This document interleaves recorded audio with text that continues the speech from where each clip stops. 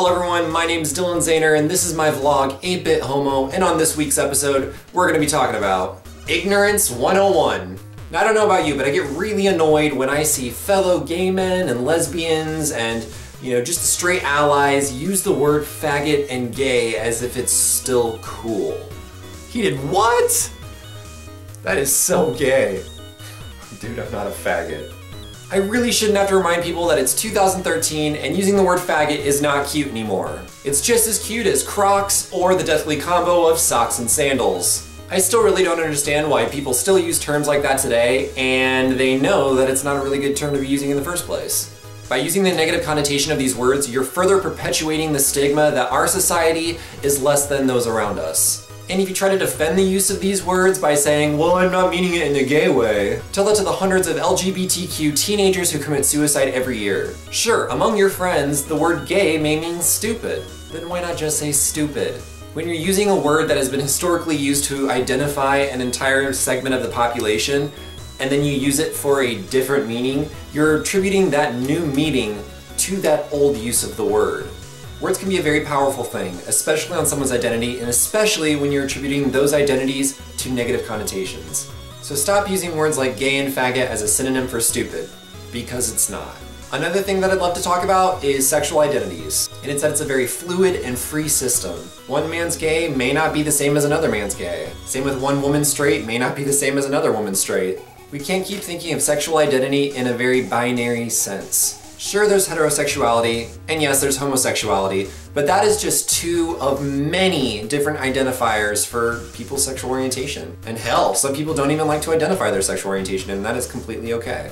When someone identifies as bisexual, pansexual, omnisexual, asexual, accept them for who they are. They've went through, are going through, or are going to go through a very similar journey like we did when we came to terms with our sexual orientation. And that does not mean that they are or ever will be anything that we identify as. Stop using terms like bisexuality isn't real, because it is. The entire notion of a sexual orientation is something that you identify as. One day I could be gay, the next I could be queer. It doesn't matter. I like what I like. That's why it's really disheartening when I read comments in the LGBTQ community about how anything that's outside of gay or lesbian isn't real. Yeah, he says he's bi, but let's be real, he's actually gay. He said he's straight.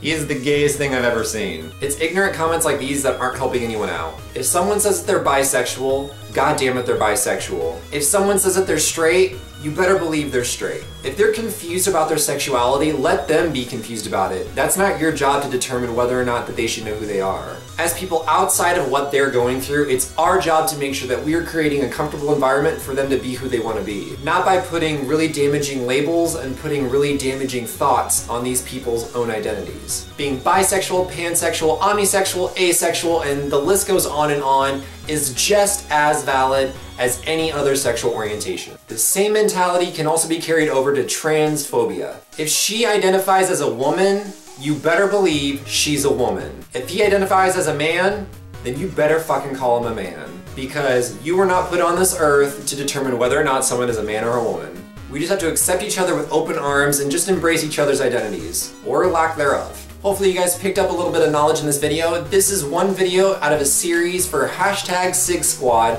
for our Social Justice Week. For those of you who don't know what Sig Squad is, it's kind of this cool live talk show that's hosted by a bunch of different YouTubers and myself every Friday. I'll put more information about it below. All of you stay beautiful and I'll see you next week. First, I'd like to thank my friends and family. Without your guys' support, I would not be here where I am today, and I cannot thank you guys enough for just the overwhelming amount of support I've been having in both my career, in school, in basically every facet of my life.